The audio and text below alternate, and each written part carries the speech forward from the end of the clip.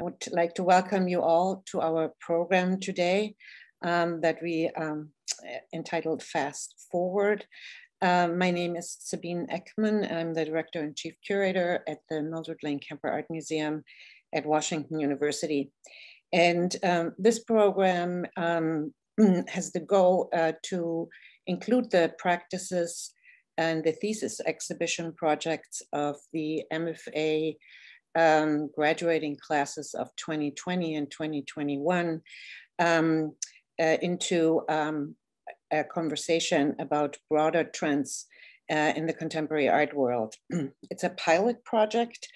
We have never really done something like that before. We always wanted to do some kind of public program in connection with the MFA thesis exhibition, which the Kemper Art Museum at Washington University is hosting yearly. The students of the Sam Fox School here at Washington University are always showing their work and opening their exhibition in the very beginning of May. And so a public program to which we wanted to invite artists from around the country and galleries from around the country was always hard to realize, just because it's the same time where all exhibitions around the country are opening, and at the same time a lot of art fairs are going on. So as you all know, one effect of the pandemic was the concurrent appearance of many, many Zoom webinars. And so we also had the idea to all try this remotely. The goal of today's panel is, as I mentioned, to discuss really emerging trends in the broader art world and include the work of 3 recently graduated students who will present their work today briefly and engage in a conversation with Derek Fordjour. We will also talk with Andrea Teschke about the ins and outs of the art world, how to enter this kind of abstract field as an emerging artist. And lastly, as curator, of course, I'm always interested in this kind of conundrum between prioritizing artistic vision and the practicalities and pragmatics of the art market. With this very brief introduction, I would like to introduce our panelists today. I'm very, very grateful that you all agreed to participate in this kind of experimental pilot program. Derek Fordjour was born in Memphis, Tennessee in 1974 to parents of Guyanian heritage. Fordjour earned his BA at Morehouse College, his MA in art education at Harvard University, and an MFA in painting at Hunter College. His work has been exhibited at notable institutions nationally and internationally, such as the Whitney Museum of American Art, the Nasher, and the Contemporary Art Museum here in St. Louis. And that exhibition was also the connecting point to many of our graduate students, since Derek did some crits during his residency here in St. Louis. He has received commissions for public projects, including a permanent installation for the Metropolitan Transit Authority of New York City at the 145th Street subway station, and the Whitney Museum of American Art's Outside the Box Public Art Series.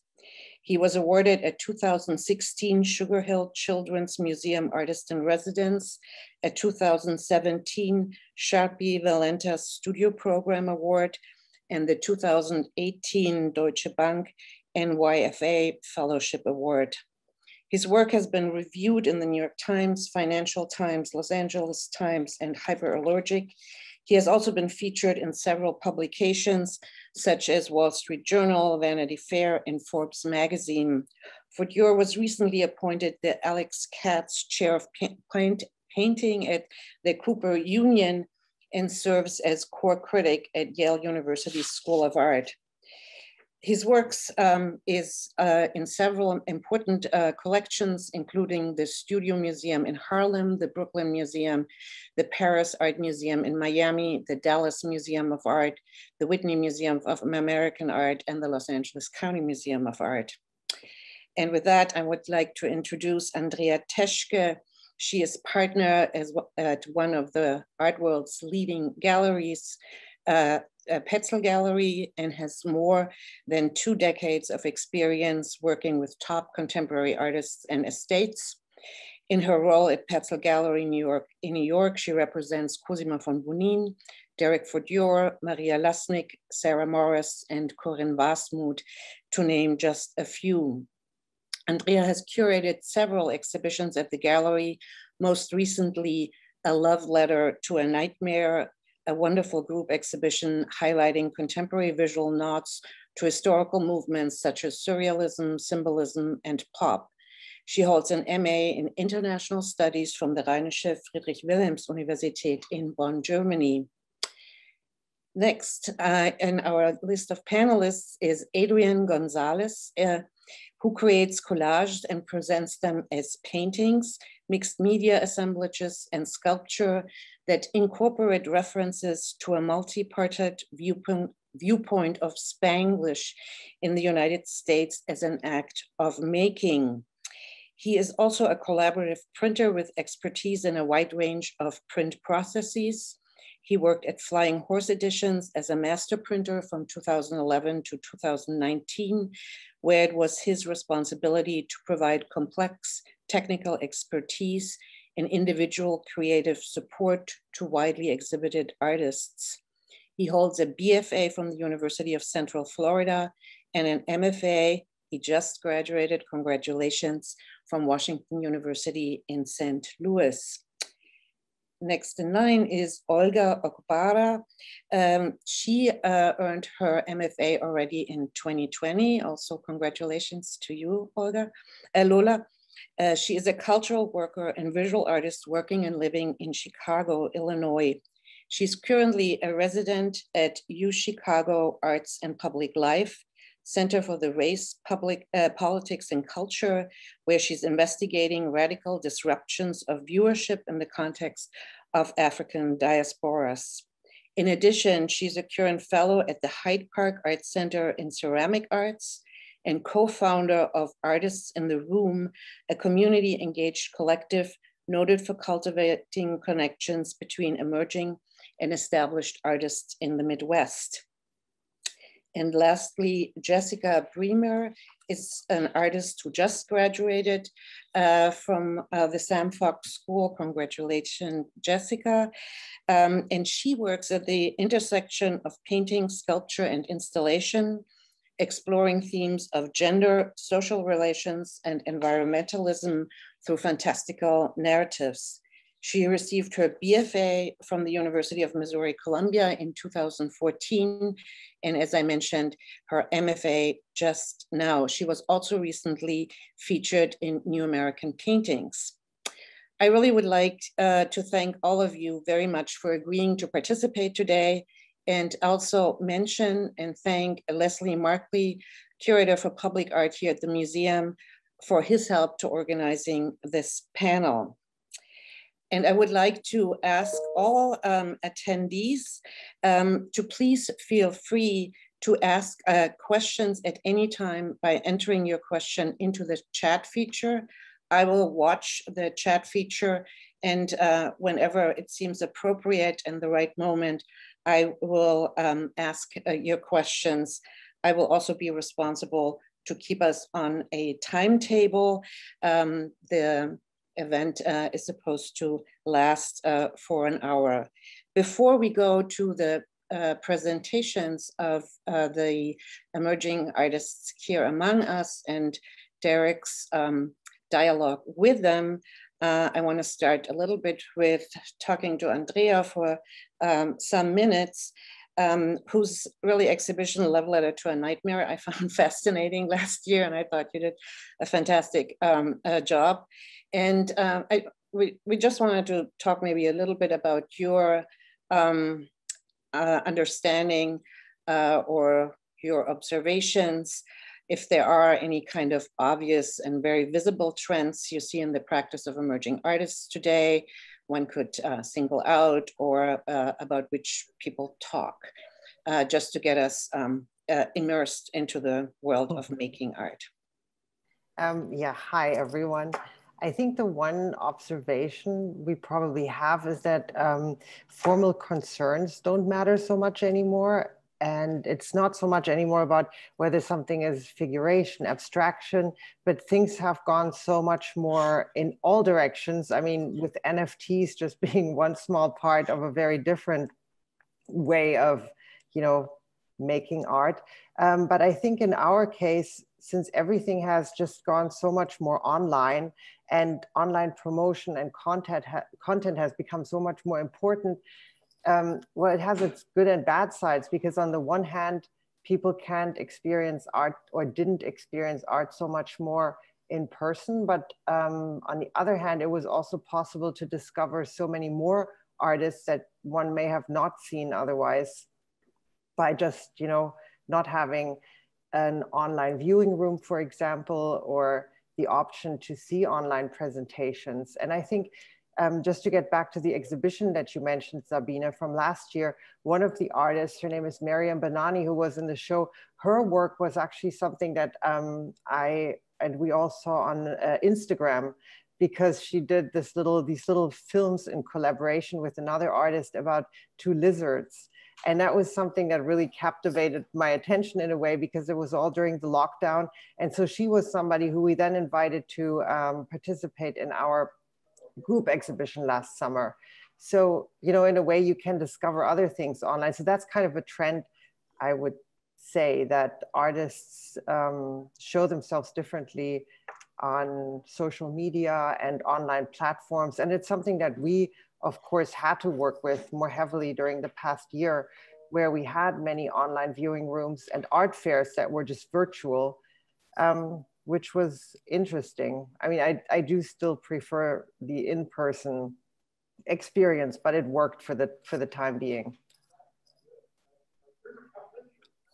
And is there anything where you would differentiate today, where you would say really multidisciplinarity is what is a dominating approach to making art, or is it more on an equal footing with all other mediums such as I think it's pretty much on an equal footing. I mean, narrative paintings are definitely something that that are currently that speak to a lot of people, and but I do think it's all on an equal footing. I think there's more collaboration between artists, which is really great, and which may have also happened during the course of the past year and the pandemic. And but in general, I do think, you know, that that yeah, those formal concerns are not so much in the foreground anymore. Would you say that that changes also gallery programs? It might, you know, I mean, it's not such a quick thing to change gallery programs, maybe over time. And I think gallery programs do, I mean, we look at a lot of artists through that get presented to us by either other artists, or a lot of our artists teach at different universities, and they, you know, they present us artists or students that they find very interesting. And over time, I think programs change that way. And this is also how we, you know, look at artists, by having museum directors point someone out, or by other artists bringing them to our attention. And this is how our program slowly develops over time. Great.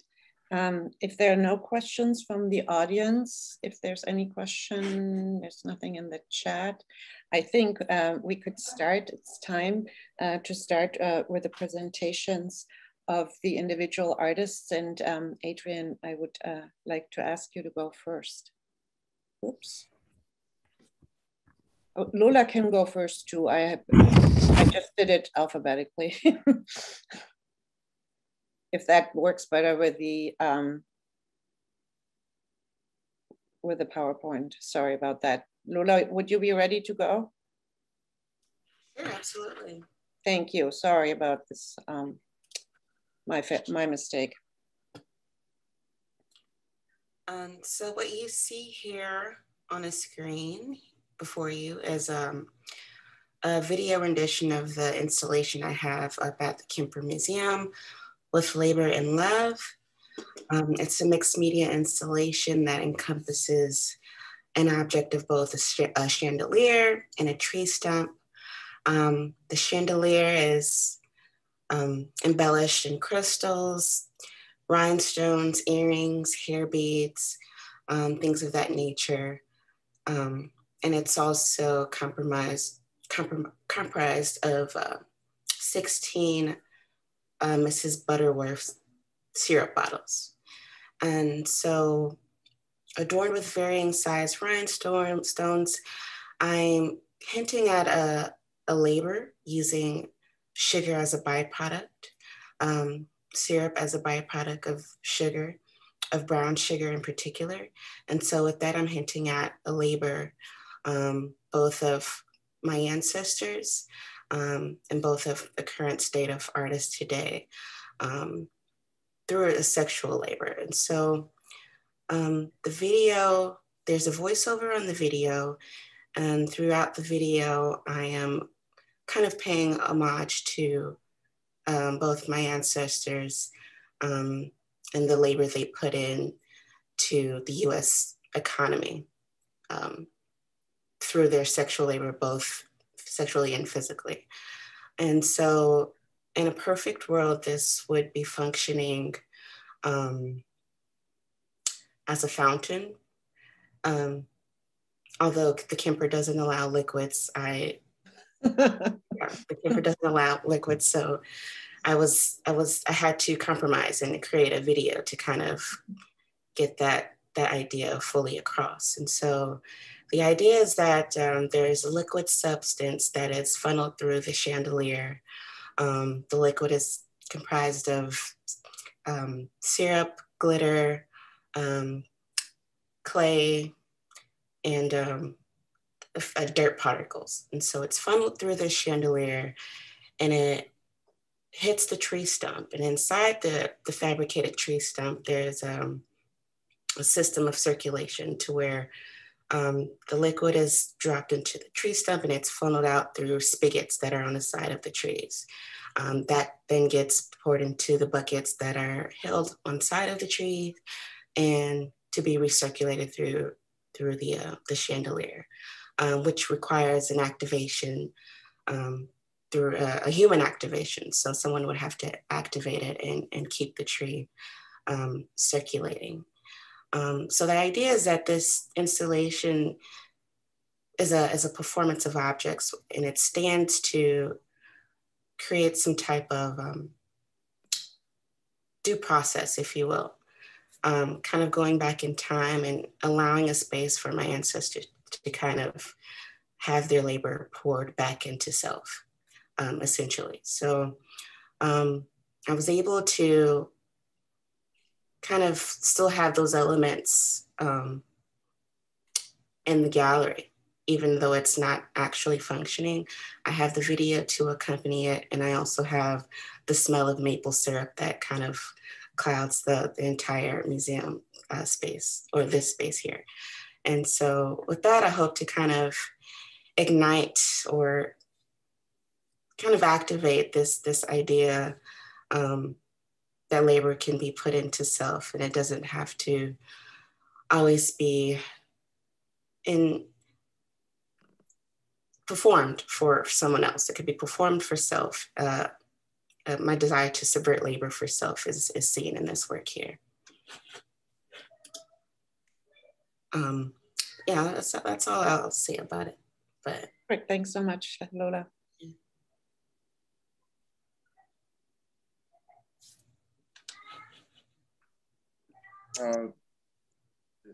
Is this time for me to jump in or no? Yes, sorry, yes. Okay.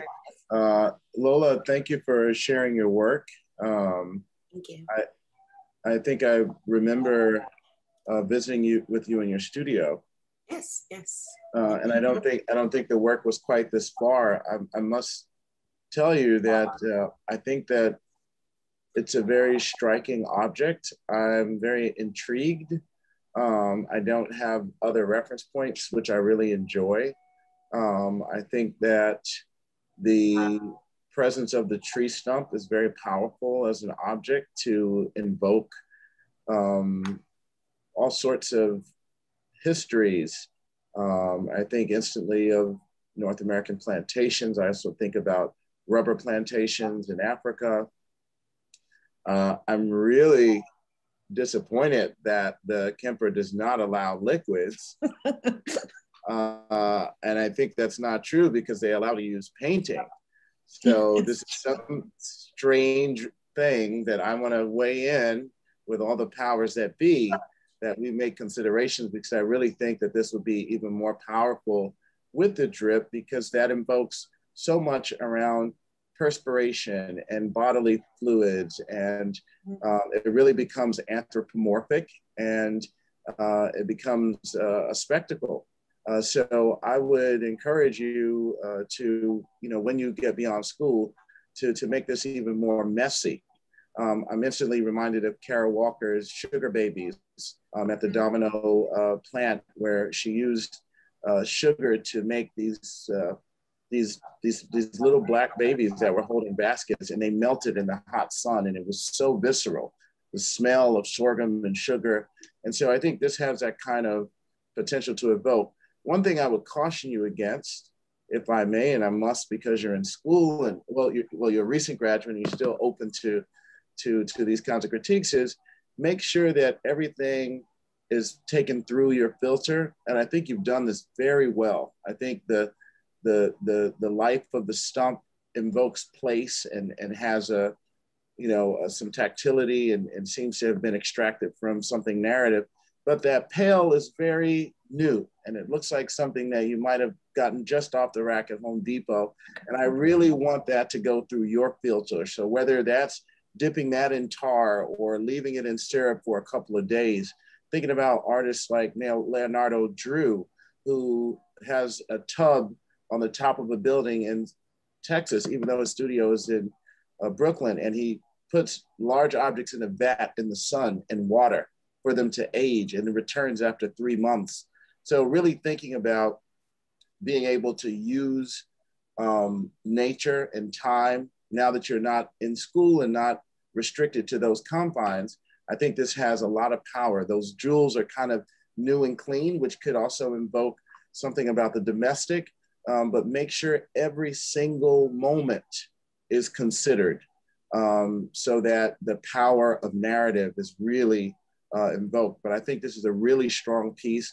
I'm excited to see what you've done with this. I think it has presence, and I'm really excited for what the rest of your practice holds. Thank you. I did talk about Kara Walker's work in reference to this piece because of the layered use of the byproducts of sugar, right? The brown sugar. I also talked about Muriel Miller-Young, who was a Black feminist scholar, and A Taste for Brown Sugar, Black Women in Pornography. So those two references overlapped, and it helped me kind of turn this into a space where I can try to reclaim both labor through the body and through physical pleasure. So the idea that an aphorism by Black women as they internalize their own eroticism is explored here in both of the works of Walker and Muriel Miller-Young. So I appreciate you making that reference on your own. And the bucket itself, I try to kick it around, but I do understand that critique, and I accept it because it's true. Yeah. Well, thank you. Set it on fire, let's get wild. Everything is your element. I know those readings too. That book on pornography is wonderful. And so I feel that. More importantly, the rigor of your thinking is evident in the object and the choices that you made, and the form is distinct. And I think that's really hard to get to make something that feels unique. So I'm really excited about this. There's a work by Neri Ward who uses codfish referencing the Caribbean, Benepe, Shopi, there's a South African artist that was in the Venice Biennale who used mud in this way. And I just really think that what you're doing around the body by not implicating the body or using the presence of it, but referencing, you know, nipples and breasts. And I just really think this is really strong. And I just want to encourage you to continue in this direction. Thank you. Thank you. Thanks so much. And I really take the criticism too. We should have definitely allowed liquids. So next time we'll do better on that. I think we are sort of on time to go to the next. Or Lola, if you have one more really important question for Derek, otherwise we would go to Adrian. I'll save my questions for later. Yeah. Okay, that sounds good. With that, Adrian, we would come to your presentation. Hi, hello. So I think of my works as collages, and I present them as translucent paintings, sculpture, and mixed media assemblages that incorporate reference to Spanglish as an act of making. And Spanglish is the collision of English and Spanish that many people my age in the US speak fluently, either created or inherited language, be that a proper language or not. So the works in the show, I wanted to create an unconventional space of works that are on the walls and move away from the walls. And these works look like rectilinear paintings and sculptures, but are skewed interpretation of space, horizons, objects, figures, and depth. And I reimagine them in ways of seeing through and around them, where horizontal and vertical planes collapse into one another. But you see sculptures, objects, and figures and bits and pieces scattered throughout the installation as you would see them like walking down the street. We can go to the next slide.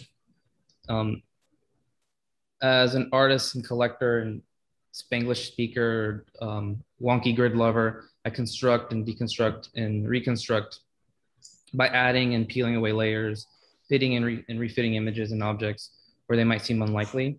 For me, this represents unlikely fragments fit together like Spanglish, like collage, like building, developing architectures where figures are placed around and against natural and unnatural landscapes. And I like to call these unlikely fragments manchitas, which translates to stains. And I developed this through looking through the etymology of the word fragment and then translating it and mistranslating and misinterpreting it, which eventually came to the word manchita. And then I like to use this as a reflection of how I make decisions in the studio. So in the work, there are fragments of drawings, prints, Google images, words, and objects from the streets and the studios.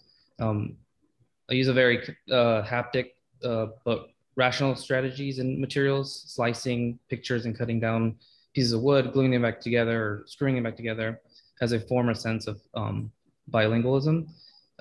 So this is an investigation for me about Spanglish in the US and my position around contemporary issues and concerns I have around culture and linguistic hybridities by making. So the use of these transparent and translucent materials, I hide in plain sight the inner systems of the structures that hold the works together. So on the wall, they're a little more shallow investigation of their inner workings, but in the sculpture pieces, they're in the front, they're more open, and you can walk around it, see through it, and past it. So kind of in a way, a reinventing of the imaginative process, a reflection of the kind of intermediate stages of representation and abstraction, or even consider that in between languages. Next slide, please. So to me, the visual work that I make is thinking in one language or speaking another, words that start in English but end in Spanish, sound like English but are Spanish or vice versa. The words look misspelled but are used in everyday conversation. Spanglish is idiosyncratic, and that's how I like to build my practice on. I collect materials around me. Some I find, some I make. Some belong to me and some belong to others. But to me, this is what being an artist and being bilingual in the US means to me in our contemporary time. So quickly, just this is my non-imaginary friend Bizarro, and he was inspired by a tradition of burning dolls that represent people or ill ideas from a year that you would burn at midnight of New Year's Eve, and that represents the burning away of the past. So as a child, I believe these dolls are called manigotes, and as a child, I believe these figures were haunted, especially while they were burning. And this reflected the idea of this character in the Superman comic books named Bizarro, and he was used as a grotesque mirror image from a universe. So Bizarro is actually, the Spanish translation of bizarre, or is it, because that's what you would think it is. So here's an effigy of myself that kind of lives between the real and the non-real. Thanks.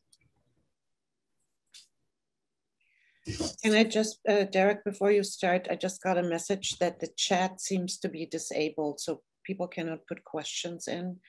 If somebody could check on that. Sorry for the interruption. Go ahead, Derek. Okay. Well, Adrian, thank you so much for sharing your work. I really appreciate the rigor in your thinking. I really feel at a disadvantage looking at installation work, but, in terms of photography, but, I'm going to do my best, to,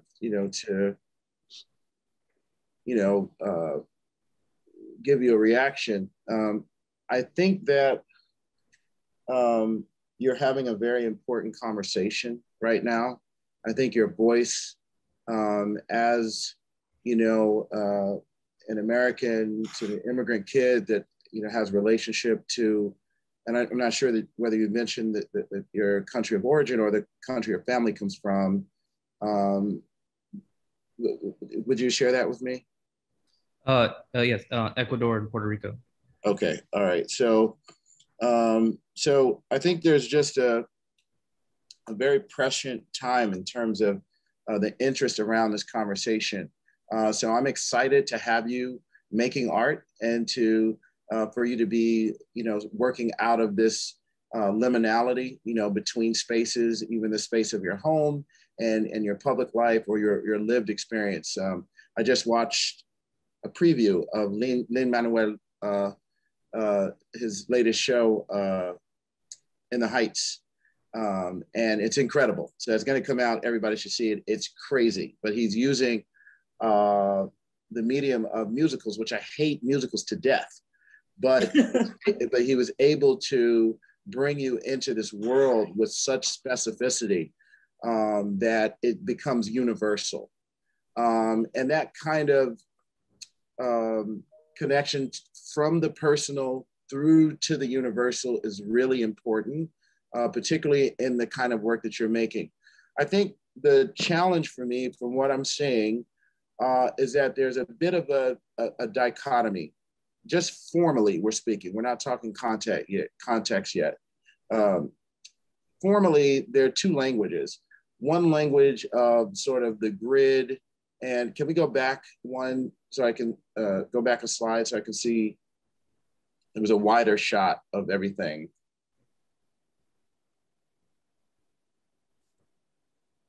Is that possible? Can we go back a slide? Okay, great, thank you. So the wall work and the freestanding work have this language of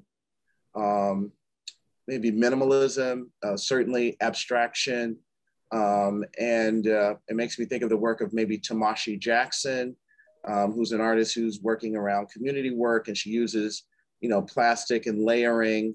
There's a little bit of David Saleh and Rosenquist with these like, multiple images. So you're really pulling from, modernism and contemporary art in this kind of 2D language. And then there's the presence of these, the bodies, that have this ritualistic history, but they're fashioned in contemporary clothing. And I see bits and parts of them in the freestanding work, but it seems to be two disparate conversations or languages formally. And I'm not quite certain at this point that the relationship between those two is fully resolved. And so I think that you have, an issue that I did when I was in school, in that I was doing so many things at one time, and I wanted the work to be a container for all these ideas. And I'm going to encourage you to think about how some of these bodies of work or series could live separate and apart from one another.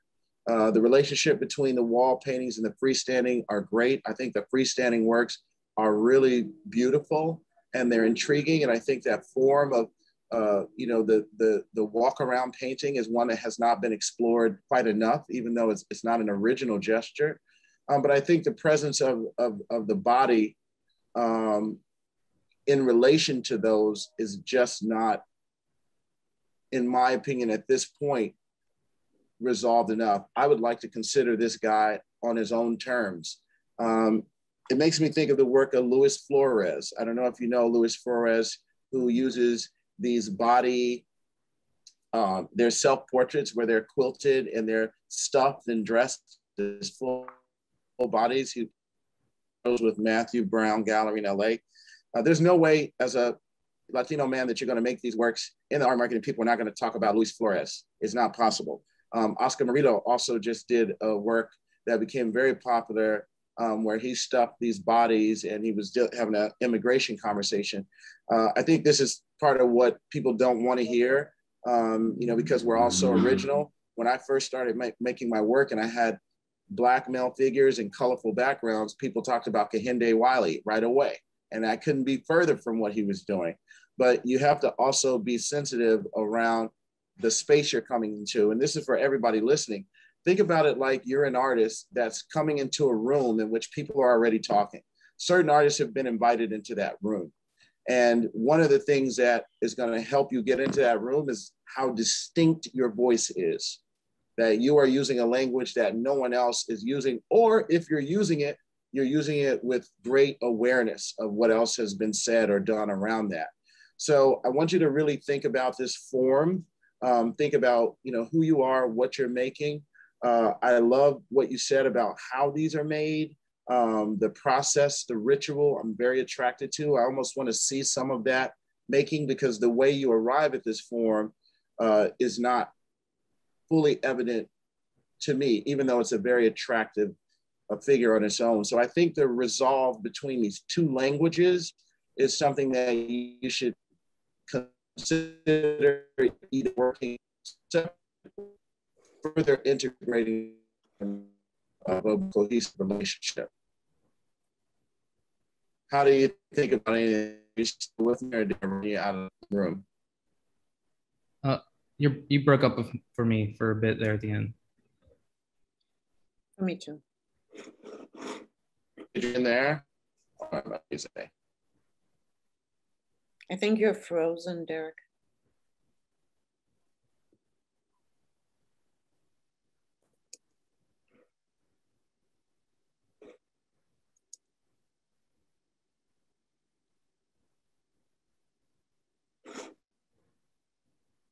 Okay, I'm back. Sorry about that. Adrian, Okay. Can you hear me now? Yes. Yes. Okay, how do you respond to any of that? I agree with the culmination of everything coming together. Like this exhibition, or the work in the exhibition, came together as these ideas coming together. And the conversation I've had is like, this is a springboard to the next steps. Like these could become different projects. To try to get them all those ideas into the exhibition was a challenge or that I wanted to take on. But yeah, now I see different lines of work coming through this, the wall pieces, the floor pieces, the sculptures. And that I'm excited by that for the next step and to add the voice to that.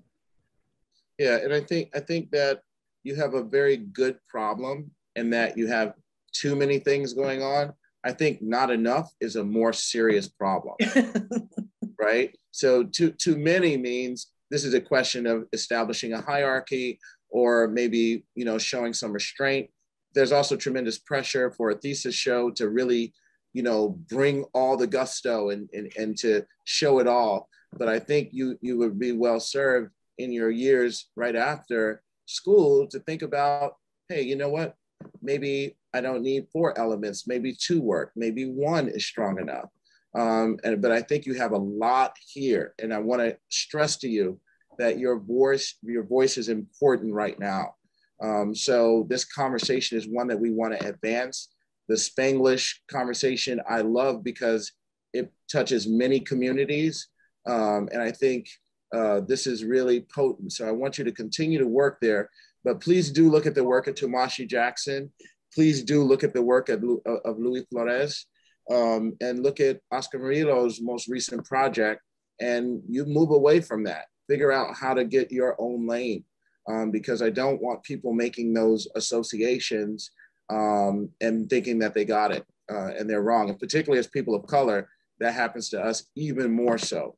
So make sure that you find a way to make this distinct. But I think you're on a wonderful path, and I think this is a really strong set of works that have a lot of potential. Thank you. Thank you. Thanks so much, Derek. I think to keep our schedule, we move on to Jessica. We also have an interesting question in the chat, but I will come to that later once Jessica has presented and Derek responded to Jessica's work. So Jessica, it's yours. Sure. Okay, so in my recent project that you see here, I created a fantastical narrative about this otherworldly realm called the Garden of Extraterrestrial Delights. And in this realm, Earth's delights are transformed into extraterrestrial beings. These beings decided to absorb whatever they could before leaving Earth, mainly from the excess of human consumption. And all of these beings live under a geodesic dome where the visitor is invited to walk through the space while listening to ambient sounds paired with a meditation that you can't hear virtually right now, but the meditation is on human existence from a computer-generated voice named Heather. And as the visitor walks through the dome, they are confronted with these beings that are unlike themselves, but also remnants of their own existence. So more specifically, the beings are made from styrofoam, to-go containers, drainage tubing, knickknacks from secondhand stores like Tupperware, wigs, fake plants, hamster tunnels, rubber tongues, most of which are covered in handmade paper clay, only exposing a glimpse of what's underneath.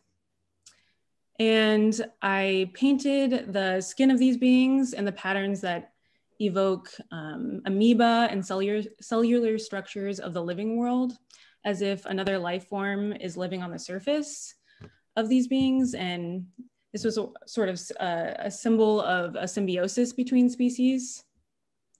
And the organic lines and shapes suggest plants and the activity of the living world. Like some are visibly growing out of the ground, sprouting, reproducing clones or offspring. And the amalgamation of all these parts question what will come of the atoms and molecules left over, you know, if humans choose, or when maybe humans choose to build amusement parks or mansions on Mars. So how did I come to this work? It was mainly, you know, making all this work during the pandemic. I was, you know, living in isolation from the rest of the world, like we all were, feeling rather disconnected and spending time in nature. I began to question how hierarchies of thinking have alienated people from the world around us. For instance, you know, when we place ourselves at the top of a biology, oh my gosh, biology. You know, biological. Thank you. Geez. We fail to conceive non-humans as having the capacity for emotions or consciousness. So take, for example, in the English language, the words for personhood, he, she, and they are reserved for human beings, but omit plants, animals, landscapes, and objects. And through my research, these ways of categorizing reinforce dominance and hierarchies, resulting in a lack of reverence for the natural world. So I question if these hierarchies were demolished, perhaps humans would have more reverence and respect for their fellow inhabitants on Earth. And in the end, through this confrontation, the visitor confronts these beings that are unlike you or me. And the visitor is provided a place for contemplation of their own bodies in space. And overall, I hoped to provide a place of bewilderment, yet wonder, to promote an expanded sense of interconnectedness and reverence for the microscopic and commonplace natural wonders of the world around us. So I will end there. Thank you, Jessica. Yes, thanks for coming through with the biological. Oh my gosh, I still can't say it. Jessica, thank you so much. Mm-hmm. Your images stayed with me. I looked at these, in advance, and I immediately perked up. I'm someone who really loves world building. I certainly applaud your effort. It's a very difficult thing to do, to think in 3 dimensions and to take up space, and to think in 4D, in fact. So I'm really excited about the ambition and the scale of your thinking. And I want to encourage that. It's not easy, but it's wonderful. As I looked at this, several artists came to mind that you might have already known, that I just want to encourage you to look at and hopefully experience their work.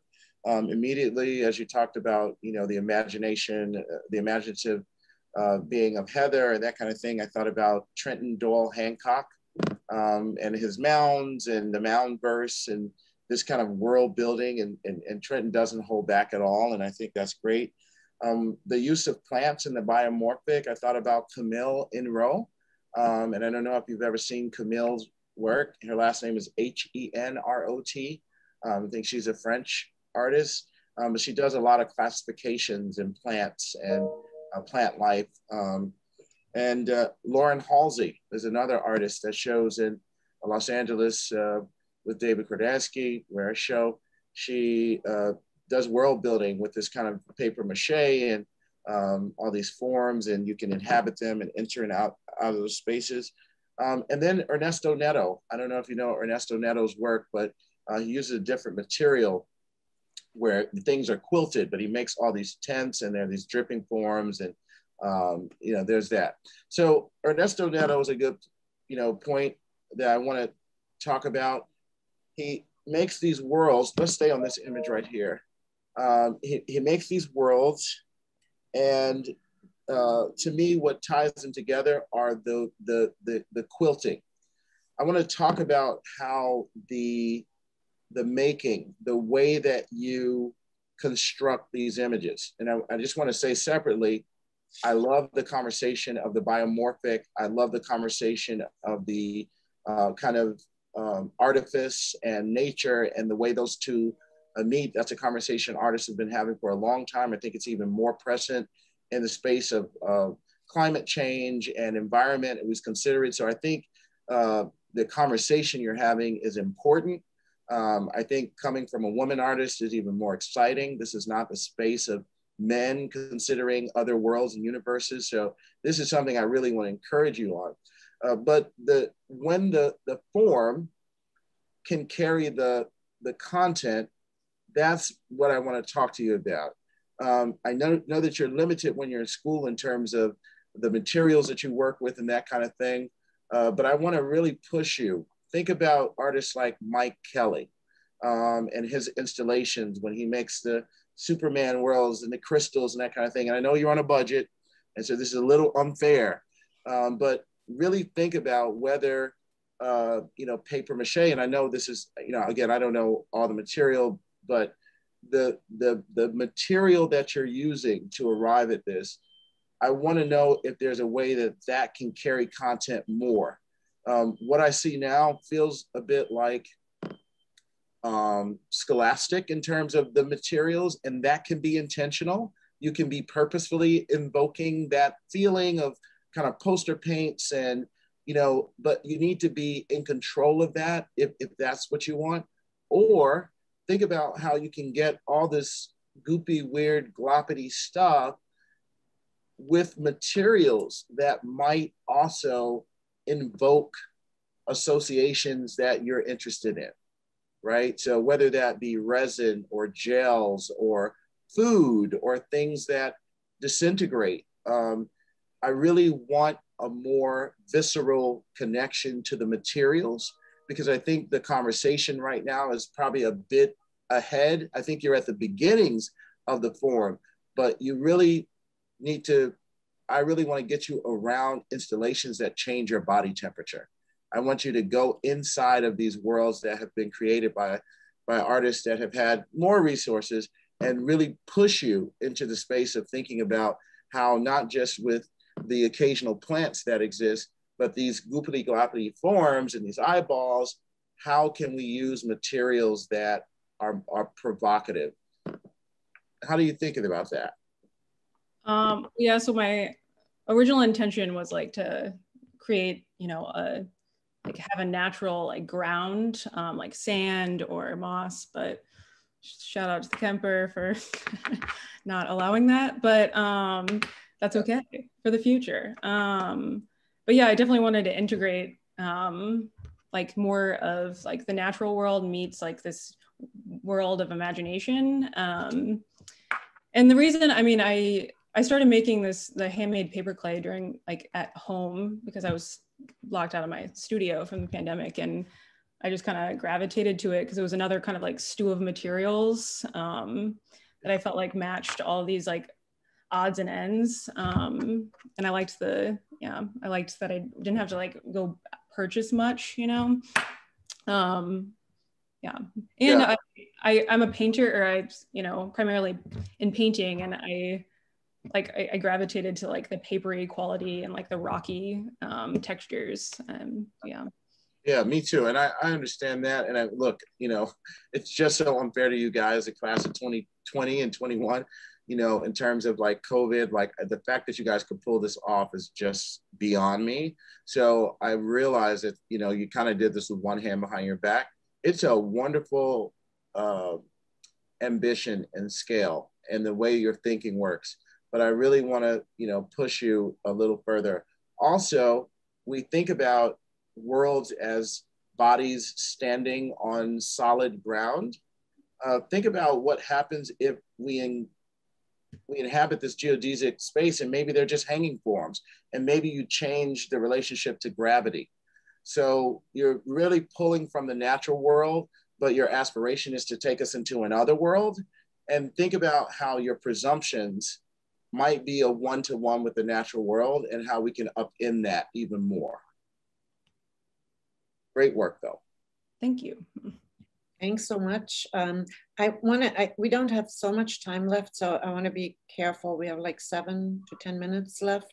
Nevertheless, I want to read this one question, which is in this chat by Sarah Knight. She asked, in regards to all of Adrian, Jessica, and Lola's work, how do each of the artists use physical immersion in their installation to create a corporal knowledge? And how did the artists navigate ideas of immersive installation in the pandemic and a shift to virtual experience? So in one way or the other, they're all issues, you know, which have been touched upon by Derek or by your presentations. But if each of you want to say one word or one sentence in relation to that, I would like to invite you. I also would like to keep a little time for our talk about the art world. I myself, I tend to gravitate towards tantalizing elements and playing on the ambiguity of the body and the object. So using those elements to kind of implicate the viewer and kind of ask questions like, how does one think of objects in relation or an approximation to the body, mm-hmm. and how that differs. And so that's how I come to kind of create a corporeal knowledge. Still haven't figured out how to navigate that in a pandemic, however, or in a virtual experience shift. I'm still learning about NFTs and such, so we'll check back later with that. Thanks so much. That was a very thoughtful answer. Oh, sorry. Go ahead. You don't really have to answer. It was just an open question. Otherwise, it's up to you. I'm not sure if you want to answer or not. I'll answer really quick. To me, the standing pieces, I called them human size, and I really wanted to show that fact that, because also the work on the walls were really hard to show over Zoom or videos. So having that interaction with people, especially for photographs, I wanted the body to be immersed in it so we can actually get a sense of scale or a sense of how they look, how they live in space with this idea of an installation. Maybe we switch and use the remaining time to talk a little bit about how to now, since you all have graduated, how to enter or not enter the art world. I would have, on the one hand, that's Andrea's a special field. So we definitely would want her to talk maybe a little generally about that kind of process. But it would also be great to hear from you, Derek, of how that worked for yourself after graduating. So that maybe we have these two connections, one to a leading gallerist and one to a leading artist, of how these experiences may happen. Well, maybe I can give some examples from artists that that I know, that we know, or that have worked at the gallery or with the gallery before.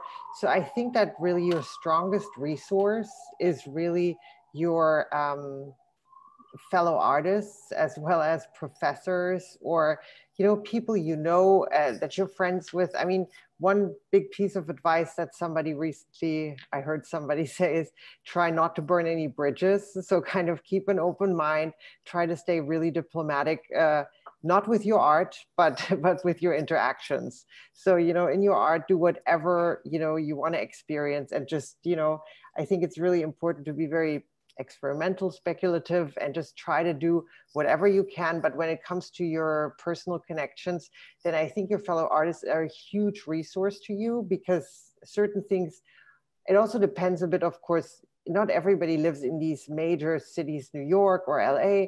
So, but in other cities, there's things that are possible as well. So you can maybe connect with fellow artists or rent a space, not for a lot of money, but if you all chip in together and just kind of make your own little exhibitions and promote those. You can promote those for free on social media, and just to get your word, get the word out there and invite people to come in. And I think that's where the Kemper, or Sabine, she has a huge network of contacts also. If you connect with your professors at school, or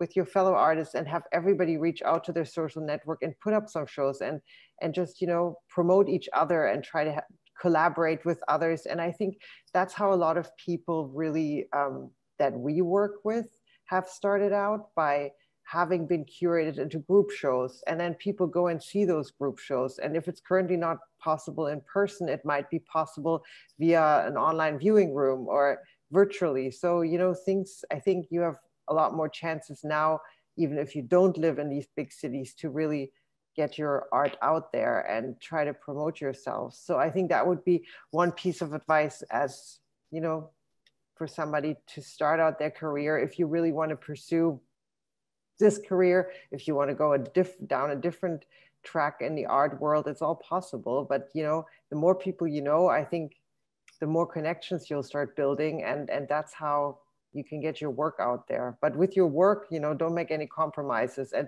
I would also suggest not to look too much towards the art market when it comes to the market, because what the market wants is basically to make money. So don't be too much concerned with guiding your own work towards something that might make money, just because then you're not really true to yourself anymore. I think the best way is to just do whatever you're best at and connect with others. So I don't know if that's helpful, but I think it's one piece of advice that I might give. Derek might have some additional clues here, but that's something that I would say from our perspective. Andrea, I think that's wonderful advice. I think, look, I think you guys are already started, because you've got your work. I mean, thank goodness they've called good people. Andrea is the kind of dealer that's going to remember work that she's seen. I think a lot of times artists want it to happen quickly. You know, we've been hungry so long, we want to hit. And I think your generation especially is about success, like, you know, kind of like right away. And the problem with that is we have an image of what success looks like. And so whenever any dealer comes along, we're ready, because we're ready to kind of get this story going. What you guys are doing best is that the work is good. And I know this is only an inkling of your colleagues and peers from 2021 and 2020 and 2021. You have a rigorous program. The work is actually good. I would not say that if it were not being flattering. And I think that the quality of work is number one. And you can lose sight of that. You can get into the parties and hanging out, and I know this person and this person knows that person. It's all bunk. At the end of the day, the quality of that work, what happens when people stand in front of it, what experience they have, that is what's going to matter most. So spend most of your time making incredible work, because what happens when the work is incredible is that people get excited and then they pull other people in. So make sure that the center of your world is that work, and be very honest with yourself about that, about the quality of it. The work around it does require you to get out of your head a little bit and, you know, have points of contact, but I echo 100% what Andrea said, in that artists are your greatest resources. I say very quickly, and I'll say this, for artists, I talk to artists all the time, every week. Know what the people that are coming around you want, okay? Dealers generally want to know, and you can close your ears, Andrea.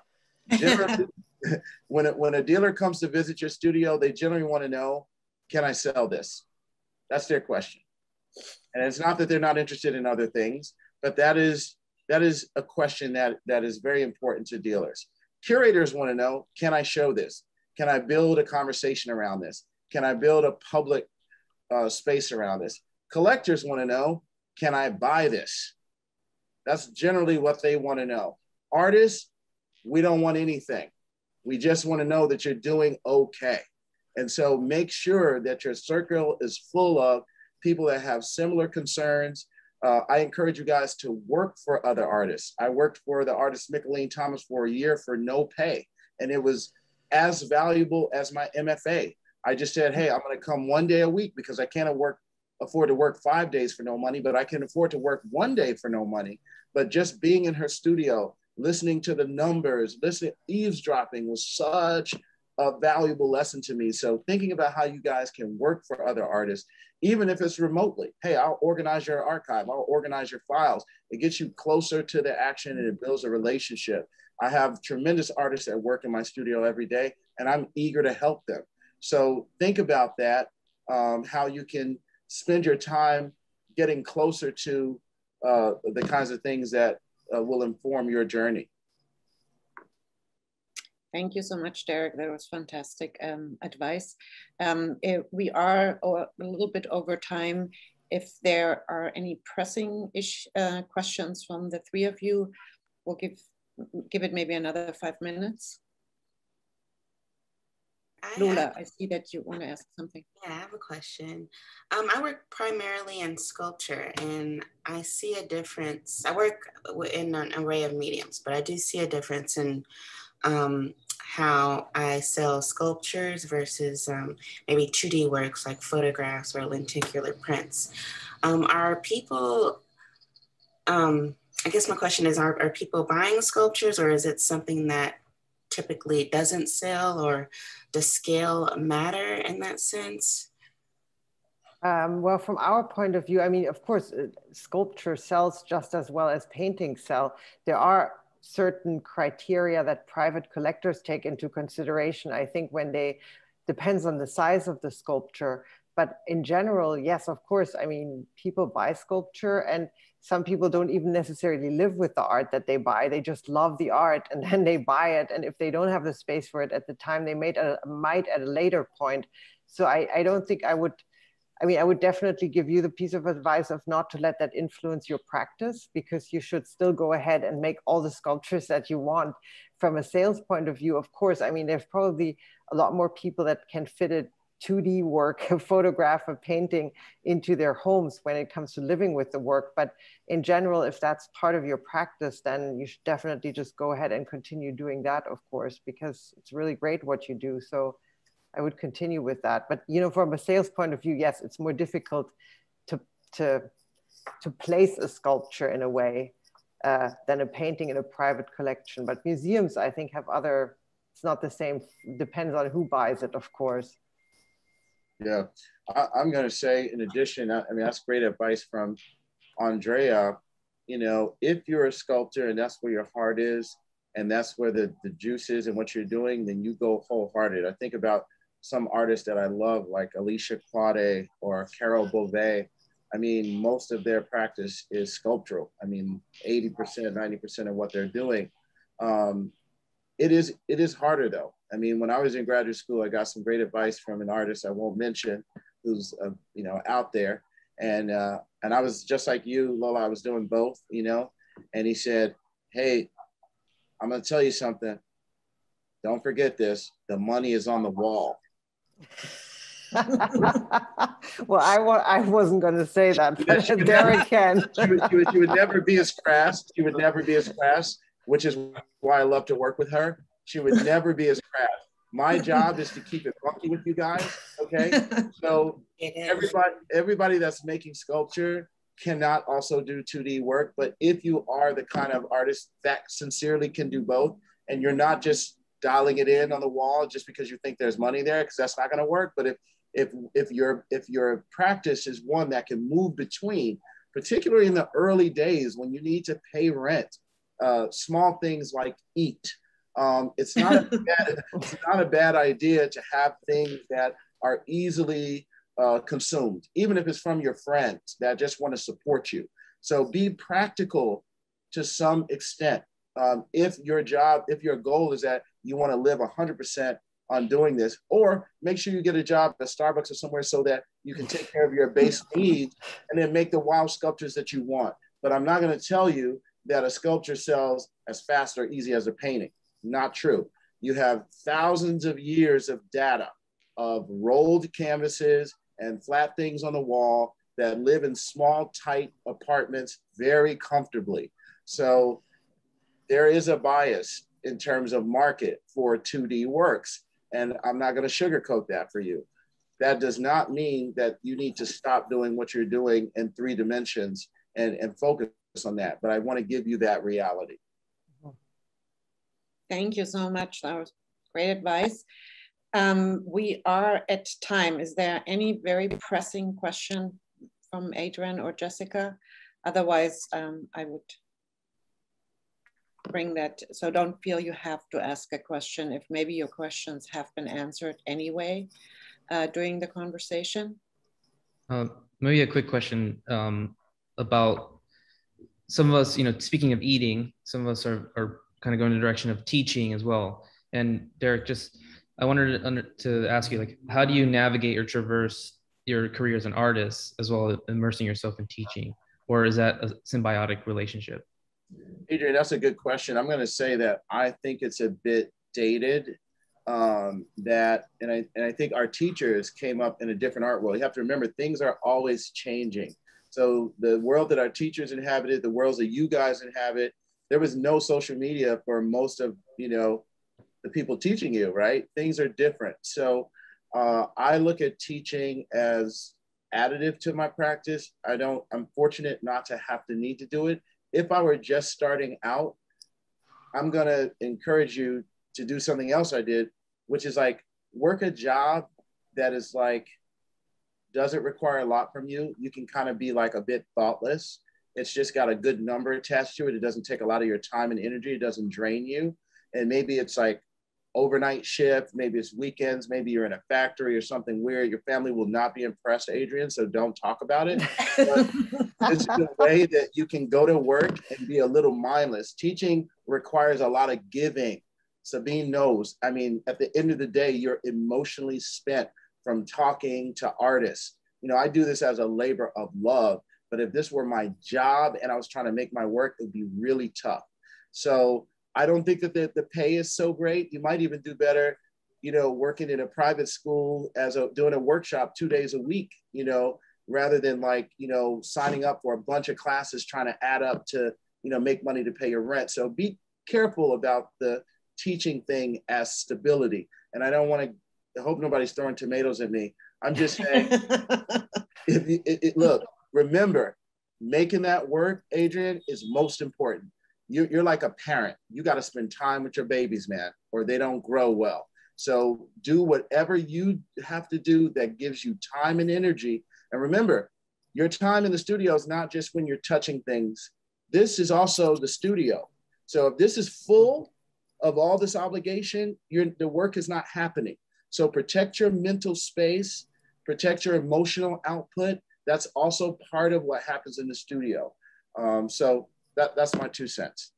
I think that's very well said. I would like to add to that, because what Derek just said is something that I've heard from a lot of our artists, exactly that, maybe not such great words, but they voice the same. So Adrian, because one of the artists that we worked with for 10 years, she was teaching as a professor, and she says up to this day, you can see her work during those 10 years wasn't as strong as the work before or after, because it drained her of all her energy. It was also maybe special case in her situation, but she said that the students did take a lot of her energy in a good way, but you can see it in her work. So those were her comments. So I do think what Derek just voiced is something that others would probably also strongly underline. And yeah.